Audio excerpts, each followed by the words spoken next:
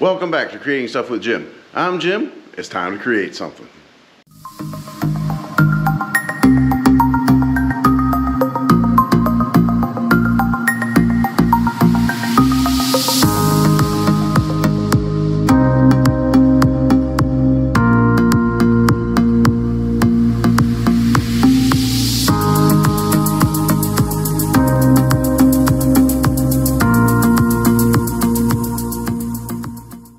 Well, in this video, I'm going to be actually honest with you. This video is going to have an extremely small target audience. Is because the only reason you're watching this video is because you're looking for a specific piece of information. I don't foresee this video to be popular, but you know what? Sometimes that's not the reason why you do things. You don't do things to be popular. You do things just so you can convey some knowledge and some information. So, but anyways, in this one, right here is I have a York AC compressor, and in the off-road community it is very common to convert these AC compressors to function as air compressors. So it's very nice to have a built-driven air compressor on your off-road vehicle, or any vehicle for that fact, so you can get not only compressed air but a relatively high volume of compressed air, so you can actually do some real work with it.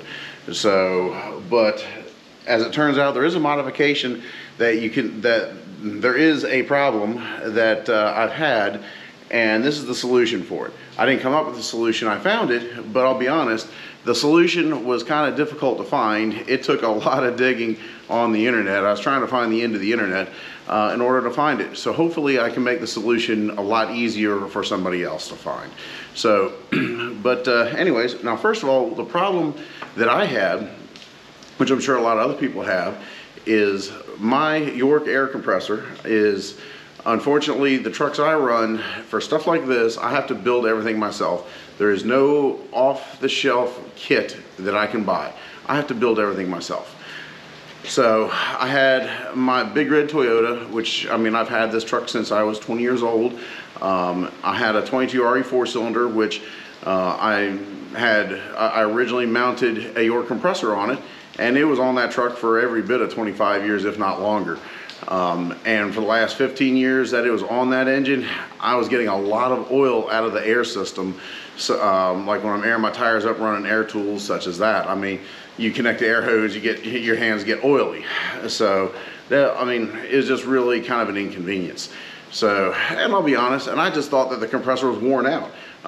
It was used when I got it. I just put it on my truck and ran it. So I just thought the thing was worn out. Well, here a couple years ago, that same truck, I decided to finally go up a level, go up a notch or two, and I finally pulled the 4 cylinders of fuel-injected Fury out. I drove that truck many years like that, and I swapped it a Tacoma V6. Well, when I was doing this whole process, once again, I had to build the complete mounting system for the compressor because there's no kit made for that truck or my application. So, and I was like, you know what, if I got to build a bracket and I got to do all this modification, I thought the compressor was worn out, so let me just go ahead and throw a new compressor in it. Well, unfortunately, by the time I swapped the motor in, before I finally got the compressor mounted and in and working, was close to 2 years. Just life gets in the way, it's what it is. But I was very glad to have it back. Well, this is the brand new compressor that I put in, and this thing pumped even more oil than I thought the one that was worn out. So, and I was like, how could this be? It's like, this is not good. So, anyway, so I searched the end of the internet, and I found very obscure, they're on a chat board or something like that, a solution for it. So, but anyways, well, I'm going to show you the solution and what you got to do to fix it, because I've already done it. And actually, the funny thing was, this was the original compressor I bought for my motor swap, and I was so pissed that it was blowing oil, I went ahead and ordered another one. So now I got two, and I'm actually setting this compressor up for a friend of mine, but that might be a video for another day. So I've already done the modification, it works. But like I said, I want to modify this so this doesn't blow oil either. So tell you what, I think I need to quit yakking about this, and let's go ahead and tear this compressor apart.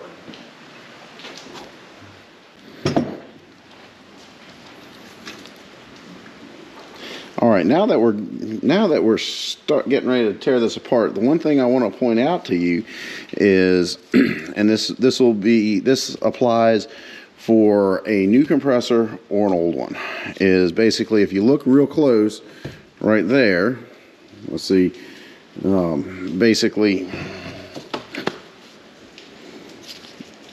you're gonna see a big S, and there's the word suction, and then over here you have the word discharge.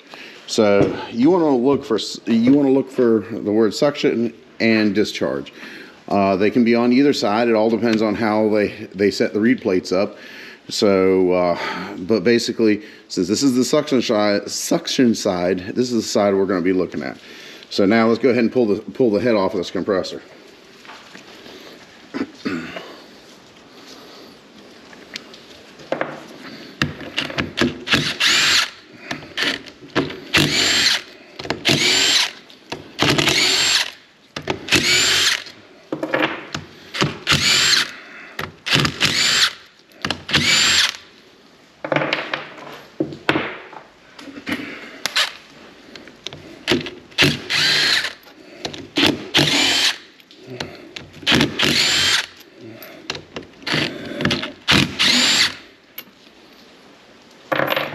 And just so you know, there are many variations of the style of fittings that they have, many different variations of this compressor. So sometimes you might have to be adapt, improvise, and overcome sometimes. But now all the bolts are out. We're going to pull the head off. Now, luckily, this is a brand spanking new compressor. So I'm going to be able to reuse all these gaskets. Not that important right now, but if you have an older compressor, head gaskets, this stuff is still very available.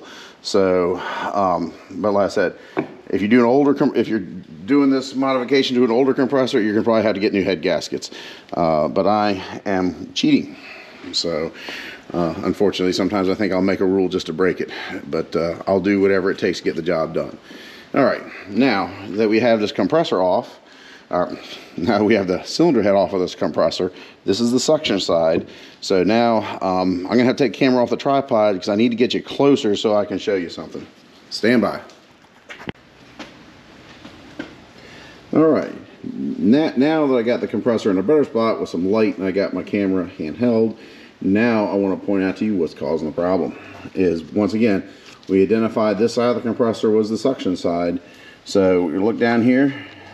That right there is an oil passageway, and if we go out here on the outside, there's a casting, and this casting goes all the way down. I could take the compressor clutch off, and basically there's a little eccentric down in the hub down there that pumps the oil up.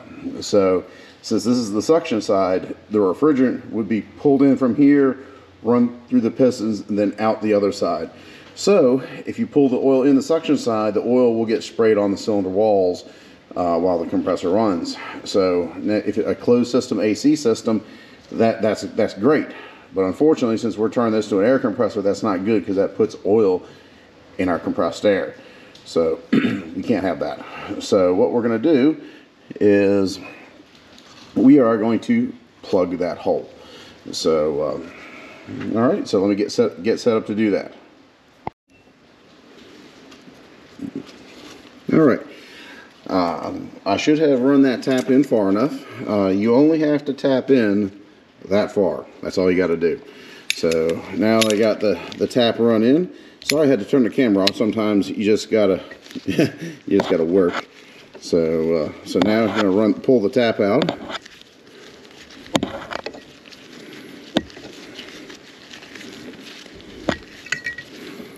And there, hopefully you can see, it's a little hard, but the grease held the chips right there in the tap. So the chips didn't fall down inside where they could run around and destroy something. So that worked out really well. I'm real happy with that. All right, now we're gonna clean this up just a little bit. My favorite brake clean, my favorite solvent. Gotta clean some of that grease and make sure there's no metal chips sitting inside there. So that's looking good. Hit it one more time.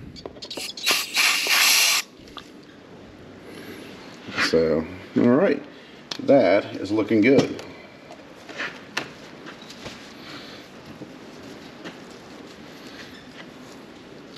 So now we got to put the set screw in. So that's rather small. So I was able to put that on the end of a Torx driver, and I am putting a little bit of RTV on there just to make sure it seals.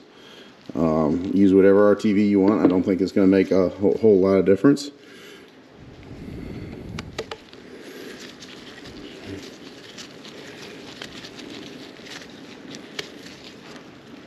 All right. There, now you can see the set screw is threaded in place. It's all sealed up. So this compressor should be able to make compressed air without dumping oil in the air system. Now we got to start. Now we got to put the head back on.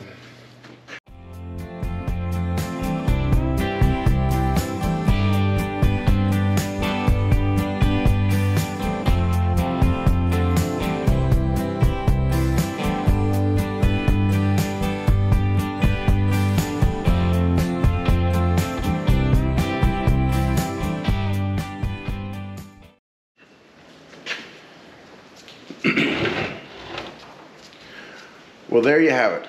The compressor's all back together, is set up so it can make compressed air without dumping oil into your air system. So I think this is going to work out very well. So, but like I said, I put it back together. I did torque the head bolts. 15 foot-pounds is the specs for those. And once again, if you're doing this to an older compressor that's got some age that's been used, you're going to probably want to put a new head gasket in. Luckily, this is a brand new compressor, so I was able to reuse the head gaskets without an issue. So this is going to work just fine. So, but once again, this is actually meant for a very small audience, because this is something that you need to do if you're building your own belt-driven air compressor system. Because a lot of times these compressors, you can they sell an aftermarket kit for your vehicle, and they sell you the compressor. Well, guess what? They do this modification before they sell you the compressor. So if you're buying a pre-made kit, you don't have to worry about this. So that's why this is for a very small audience. But for the few people that would like to learn this or or know how to fix this problem, there you go. So I hope you enjoyed the video. If you like stuff like this, please let me know in the comments. If you want any more information, I'll be more than happy to provide it. If you like the video, please like it, subscribe if you're not, and share it with your friends. So tell you what, I'll see you on the next one.